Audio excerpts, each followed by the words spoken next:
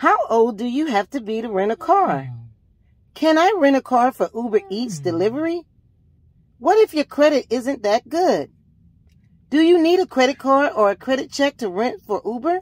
I have an answer for all of your questions. Hey, I'm Patricia, and I'm here with the Rideshare Guy. But before I answer, I would like to say thank you for subscribing, commenting, and sharing. We upload videos every week. In today's video, I'm going to take the time to answer a few of our common questions that was asked after we did a video on how to rent a car with Uber. Some of the questions I felt were good questions, so let's jump into it. One of the common questions were, how old do you have to be to rent a car? To rent a car with Avis, you need to be 25 years old. To rent a car with Hertz, you need to be at least 21. So Avis, at least 25 years old, and Hertz, at least 21 years of age. Another question, do you accept debit cards? Avis accepts debit cards only from physical banks, such as banks that you can walk into. And they make an exception to take Uber card if you're on the Uber app. So you can only rent with Avis under the Uber rental program using the Uber card. Other than that, any other debit card, no PayPal, no Cash App, no other debit cards are allowed and will be approved. Now, if you're using a debit card, they will, and this is Avis I'm speaking of, Avis will do a soft credit check. That credit check will not affect your credit score. Another question was, does it matter on how good your credit is? No. What Avis is looking for, as well as Uber, is any type of transactions or different things on your own personal credit card or your own personal credit that will probably be deemed as concerning. So that varies per person. With that, I would just say get with the rental company on which you're renting from, which is either Avis or Hertz, and continue to get more clarity on that. For that is an individual question as it relates to would you be denied. Now, let me show you the chart so we can clearly see the description and the difference between Avis and Hertz when you're renting with these two companies. So let me show you. Here's another question. Is there a minimum amount of rides that you need to take in order to rent a car? Answer to that from Uber's perspective is no, there's no minimum amount. However, Avis and Hertz have a little different rules, and it's kind of unwritten. So I just want to share this with you. They can take you off the platform. So let's just use Avis as an example. Avis have it to where their corporate office will let the local place on where you rented the car from, they will let them know, because they have access to the platform, to check to see if you've been picking up any rides or any Uber Eats or any deliveries.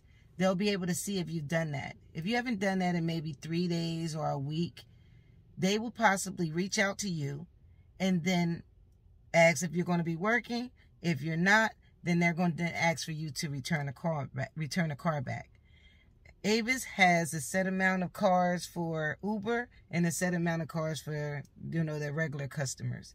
So they found that some of the drivers are just renting the cars because you can get a cheaper amount to rent the car through the Uber program, but not really make any rides. So because they are aware of that now, what are they doing? They're now paying attention to the platforms on the drivers that are renting from those locations, so they can be sure that you are renting the car to also drive in addition to using it for your personal use. It's not that you can't use it for your personal use, but they are giving you that discounted price, that Uber price, to rent with them on the basis that you are still also going to be working on Uber's platform.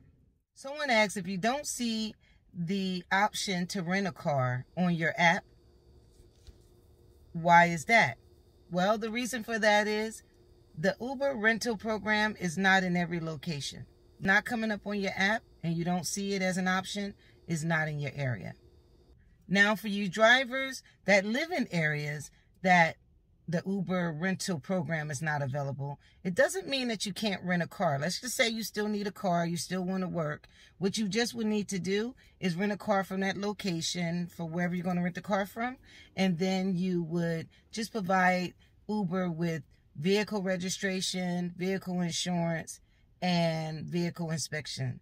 And if you provide that information to them, then they can then register that car and get you up and running. I also want to mention that before renting a car, you want to be very clear on which platforms you are actually registered for. Because in my personal experience, I would not rent a car and just only do Uber Eats.